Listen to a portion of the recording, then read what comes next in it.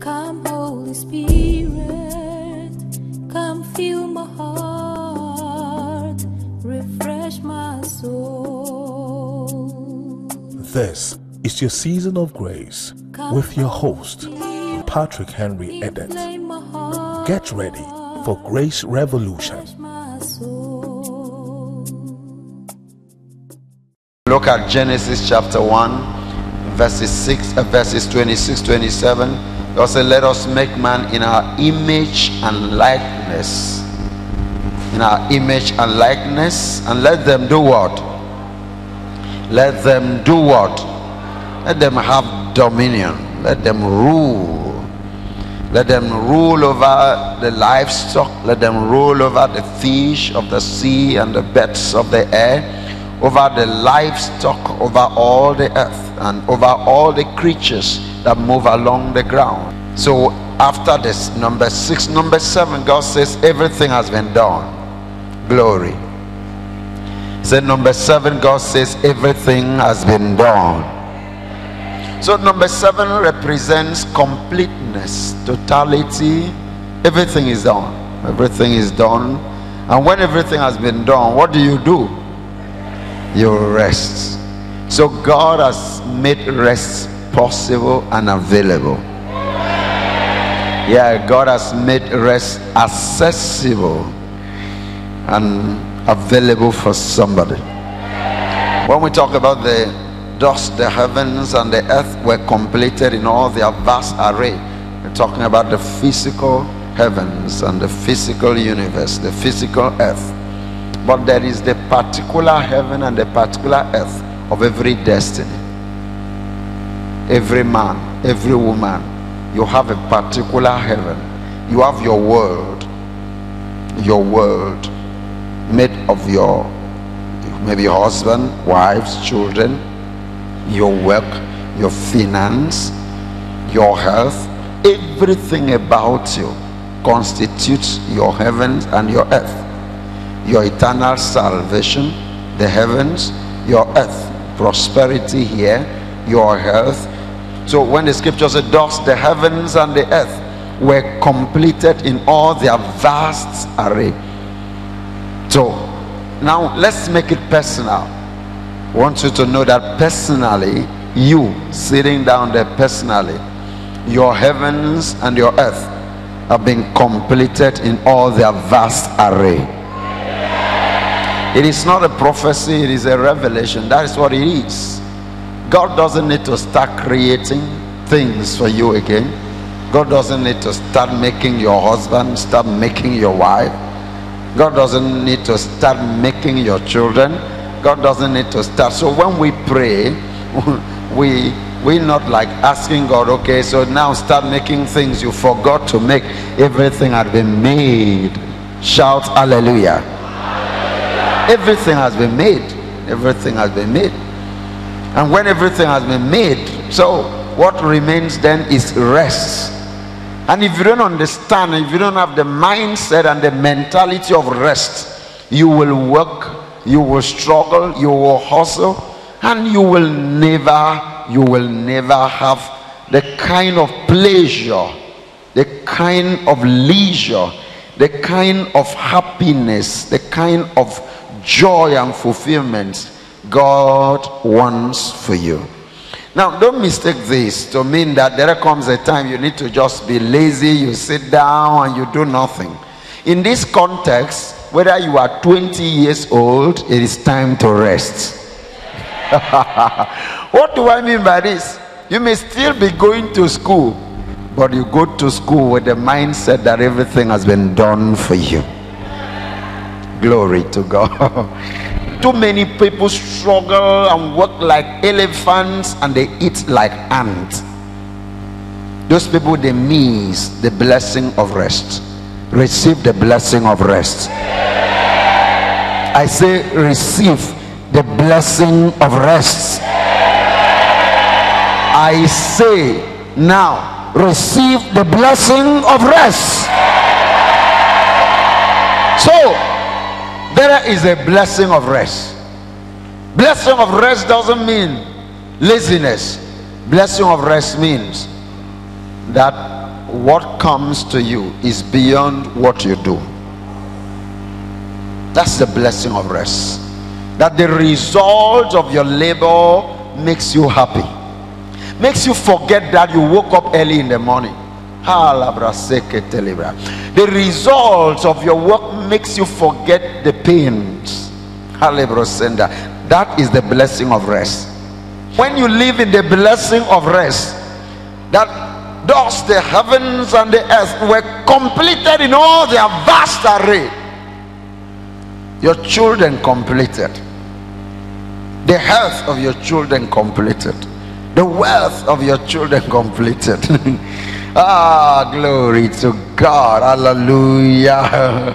Oh, praise God. I love this. Everything completed. Now as you're marrying in rest.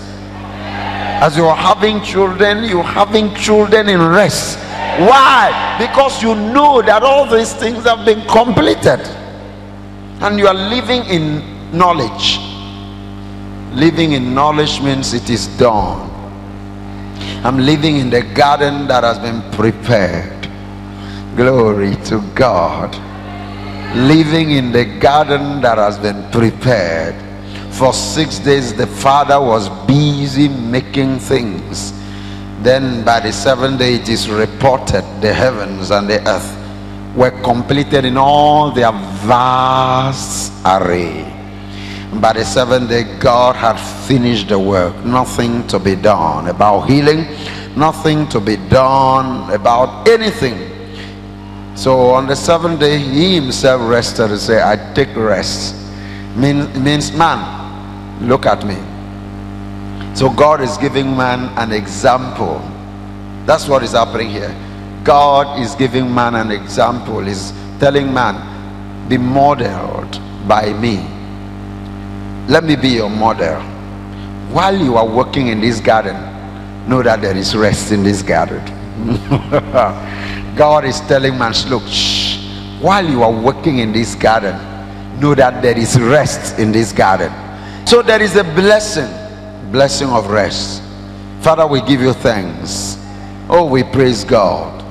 And God then said to the people of Israel, the Lord said to Moses, say to the Israelites, on the first day of the 7th month, on the first day of the 7th month, you are to have a day of Sabbath rest.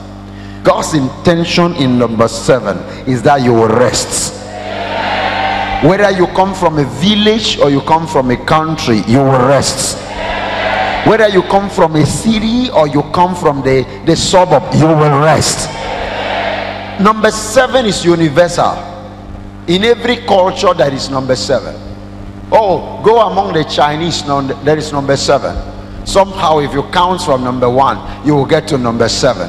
I'm not sure of any culture that does not have the idea of 7. And God says, I am universal. God says, I am global. God says, in every culture, I am present as number 7. And I rested in my own number 7. And when you connect me, you connect number 7. Which means whether you are in China, you will rest. Glory to God. Whether you are in Europe, you will rest. Whether you are in America, you will rest. How am I so sure? The intention of God is that there is number 7. Number 7 in creation. After number 7, no other number in the account of creation. Number 7 is the highest, the high point, the end of it all. That means number 1 was leading to number 7. When God was creating in number 1, light, let there be light, God had in mind number 7. So whatever is happening in your life, God is taking you to number 7. I said, wherever you are, when God was in number 1, do you know God was going to number 7? How do I know? Because when he got to number 7, he rested. So God started in chapter 1 verse 1 verse 2. In verse 3 he said, let there be light. But God was not creating light to stay there. After light, he was moving on, and he moved to another. Let there be But he was not staying there, he was moving on. He didn't rest until he finished everything. He will not rest until everything is done. And he rested actually because everything had been done. Glory to God. And so number 7, God rested. And verse 3 said, then God blessed the 7th day and made it holy, because on it he rested from all the work of creating that he had done. And by this he blessed. When the scripture says he blessed the 7th day, that means God put something in number 7. This number 7, there is something in it for you. I don't know what it is. What is it in number 7 for you? It is left for you to figure out. Now you need a spirit of revelation. When blessing imparts something, one thing I've come to know about blessing is that blessing imparts. Blessing adds to something what something did not have before blessing. If you are blessed, the moment you are blessed, there is something that has come into being in you. Blessing is the additional in you. Blessing is the presence of something foreign, something that has not always been there, something that causes what has been there now to be useful to you. Blessing is like the 4th man in the fire. It makes your fire different. It makes your fire, you may be in a toil, you may be as a slave, you may be as a servant, but if you are blessed, there is an addition to your life that makes that environment not the end story for you. That is why Joseph, I'm talking about blessing now. I've left something. I'm now talking about blessing, so that you can figure out what is in number 7. All right. The scripture says Joseph, because the Lord was with him, he prospered in everything in the house of Potiphar. Is that correct? The Lord was with him. What does that mean? The Lord was with him because he had been blessed. Which means blessing is the Lord is with you. That's what blessed. The other way of saying one is blessed is that God is with you. When somebody has been blessed, God is with that person. Am I talking to somebody? I say when somebody has been blessed, God is with that person. The hand of God is with that person. So when the scripture says God blessed the 7th day, God imparted something on the 7th day. That means the 7th day is different. That means number 7 in the intention of God is different. When you have labored and you come to 7, God says it is time to rest, because there is something in 7 that makes your fire air conditioned. That is why Joseph was still a slave in the house of Potiphar, but his slavery could not stop him. By the time Joseph became the ruler of the house of Potiphar, there was no proclamation at the legal level that Joseph was no longer a slave. That is why when the wife of Potiphar set Joseph up, there was no redress. He didn't go to court. Nobody could help him because he had no rights. It's just that he was blessed. He was blessed. Slavery couldn't stop him. I don't care what condition you are working in. I don't care where you are living in. I don't care who is your husband, who is not your wife. I don't care. The point is this: when God blesses you, that condition cannot determine your life.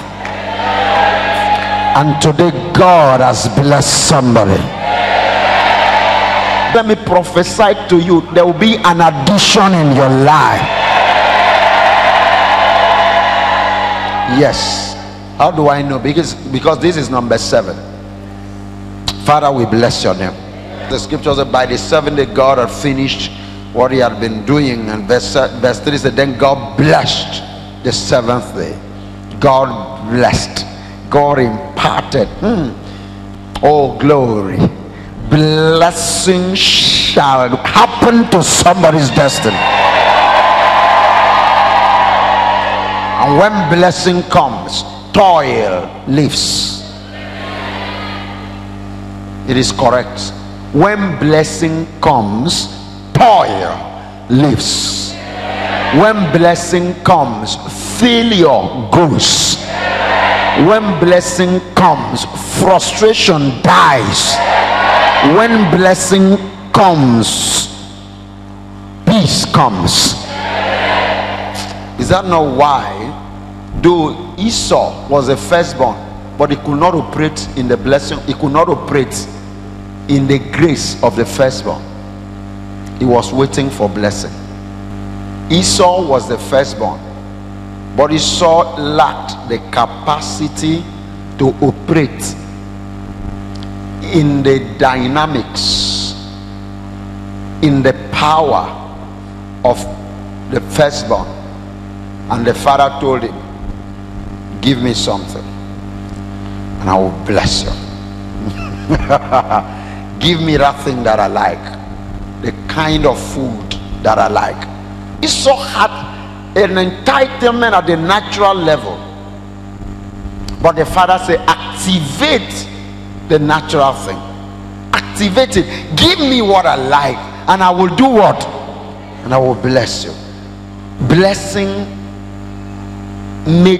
will have made Esau to begin to walk in the power of the firstborn, but to receive the blessing that was supposed to be his own, the father said, activate it, give me something.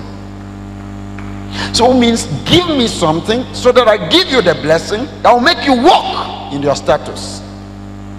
There's so many people who have status: wife status, husband status, manager status, director status, but they don't walk in the grace. They don't walk in the power of the status. They don't walk in the capacity of the status. They don't walk in the dignity of the status. It is one thing for you to have a status. A status is what life has assigned you, what purpose, what destiny has assigned you. Too many times we just talk about a status. I'm a wife, I'm a husband, I'm a director, I'm a this, I'm a that, I'm a that, I'm a minister. You can be a minister and you die and you don't walk in the power of the status. Esau had the status of the firstborn, but the father said, give me something and I will bless you, and when I bless you, you will begin to walk in your status. Glory. Esau went to do it. He traveled far. He was alone. Tell somebody, I will not be alone. Glory. It is dangerous to be alone. Be alone is not about living alone. Be alone means you don't have connection. And those who walk alone in destiny, walking alone in destiny, scripture says two are better than one. There is the law of connection. Ruth connected Naomi. Naomi got a kinsman redeemer, and Ruth became great. Both of them became better than they should have been.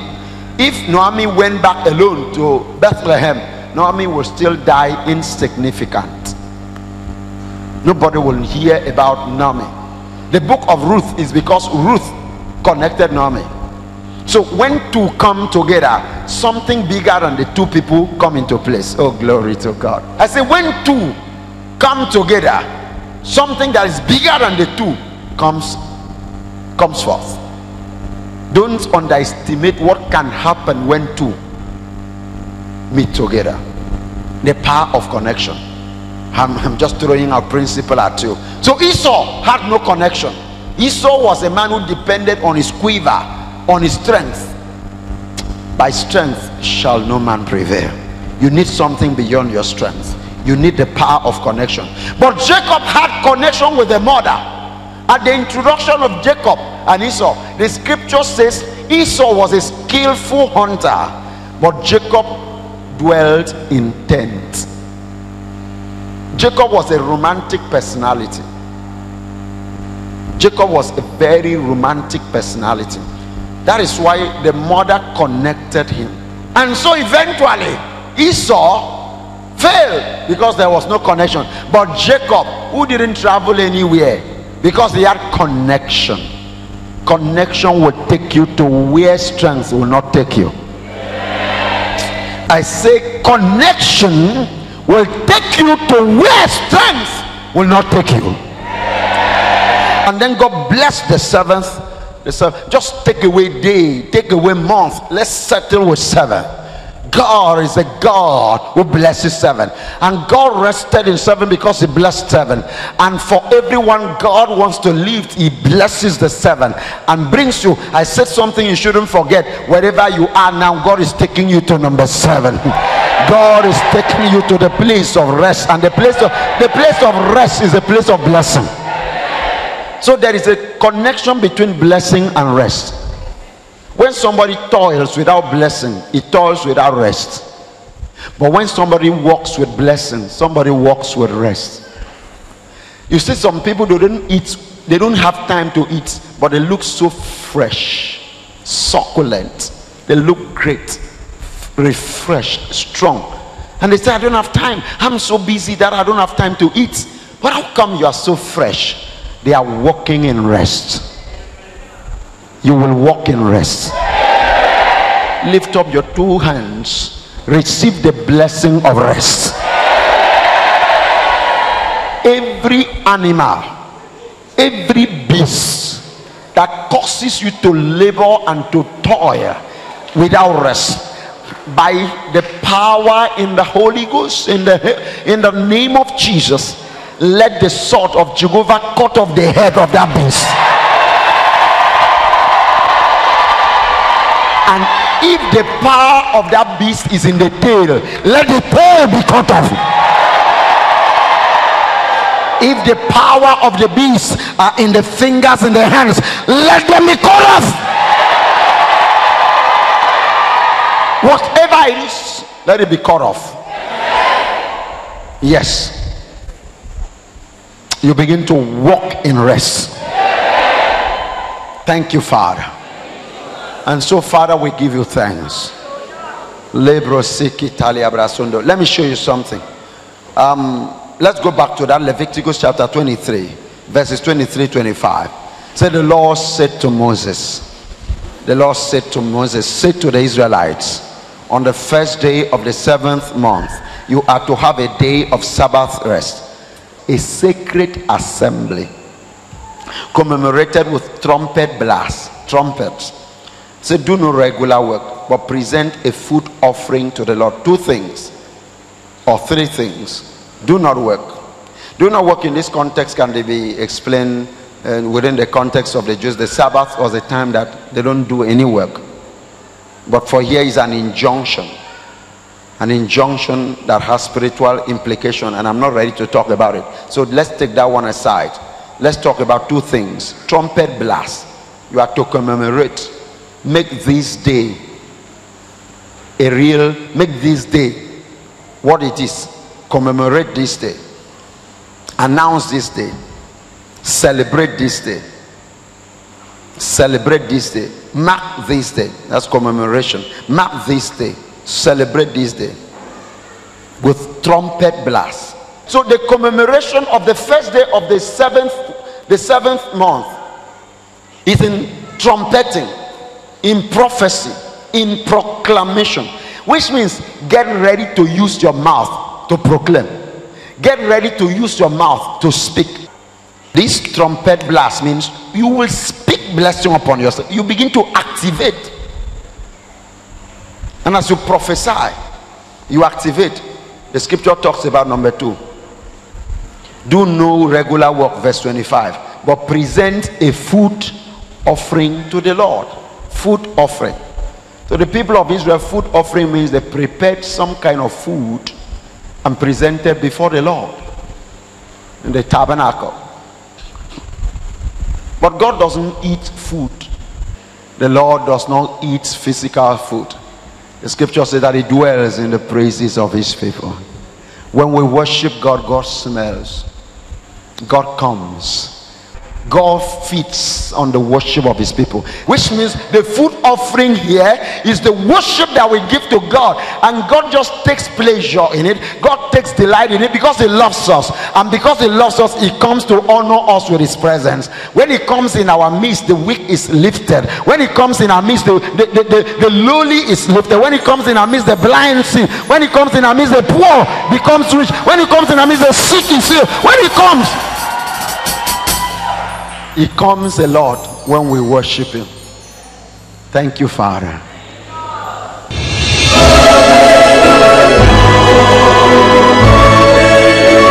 This program is sponsored by the Covenant Friends and Partners of Grace Family Global Outreach.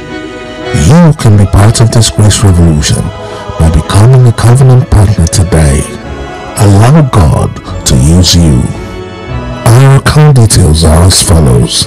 Bank, Zenith Bank. Account name, Grace Family Global Outreach. Account number 101-42-978-63. For inquiries, please call 081-804-33225 or 090-738-38742. To all our covenant partners and friends, we say thank you. Like the widow of Zarephath, your oil will never run dry. To order further books, messages, and other resource materials, please call or send an SMS to 080-660-46346 or 081-804-33225. Videos are also available on YouTube at www.youtube.com/Grace Family Outreach. To stay connected, like us on Facebook at Grace Family Outreach or visit our website at www.gracecommission.org.